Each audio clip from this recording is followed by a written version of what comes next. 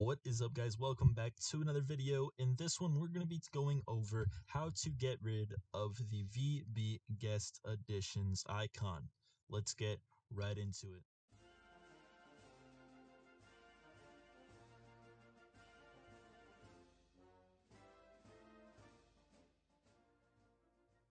So first things first, let's go over what is happening with this icon, and we're going to kind of walk through how I figured out how to get rid of it. So this icon is from the VirtualBox Guest Additions, and it is a huge red flag to anybody trying to see if you're using a virtual machine for whatever reason. So in order to get rid of it, there's going to be one of two things, or not one of two things, there are going to be two different things that we need to do.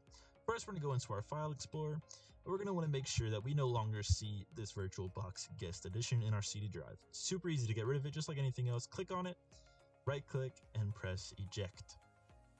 And then there it goes. But as we can see, this is still here. Clicking on it doesn't do anything. Right clicking on it definitely doesn't do anything.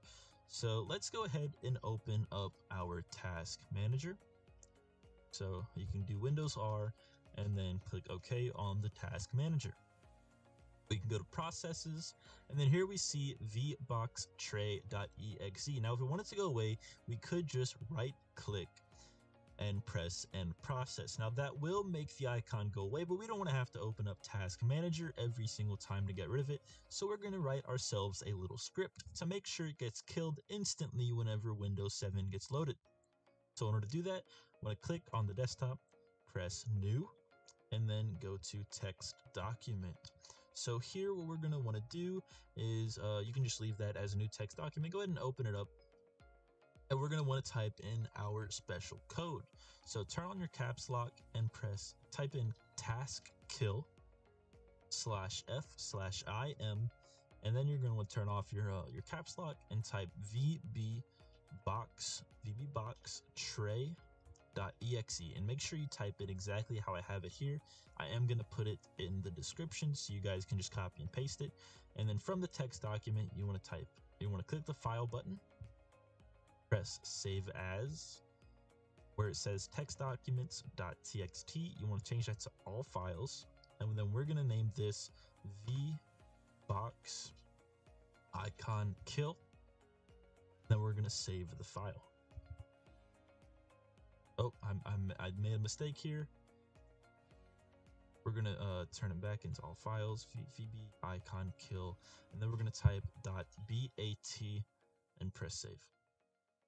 All right, there we go. So whenever you save it, you want to make sure it comes up with the little gears. That's how you know you did it right. And then we can get rid of these. So what we can do is we have our VirtualBox right here.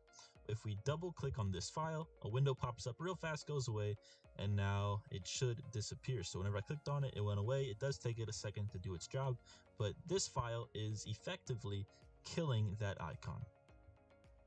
So, but we don't want to click on this every time we opened up Windows either. So we're going to want to get this into our startup folder. So you want to click on the Windows button and the R key at the same time. And then we're going to want to go to %appdata%. If you ever played Minecraft, you know a lot about this folder. And then press OK. We're going to want to go into Microsoft, Windows, Start menu, Programs, and then the startup folder. And then go ahead and drag VB icon kill into this folder, and that's really all you have to do. So just as a proof of concept, we're going to restart the machine to see if it's doing its job, and I'm going to go ahead and pause it for now, and I'll come back whenever it's time to put in my password. Okay, so it's time to put in my password. Let's see here, type that in and press go. And you may notice that the little arrow to look at the icon is still there, but like I said, it does take a second for it to work. So it loads up, we see our little box, it goes away. We do still see our arrow, but if we click on it, it should go away almost instantly. Poof, there it goes. So every single time you start it up, it's automatically going to kill that icon for us.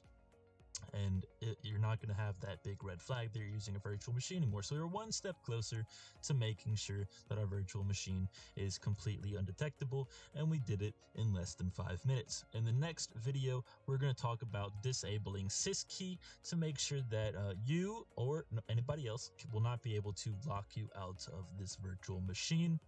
So if you're interested in that, go on to the next video. I'll see you in the next one. Thanks, guys.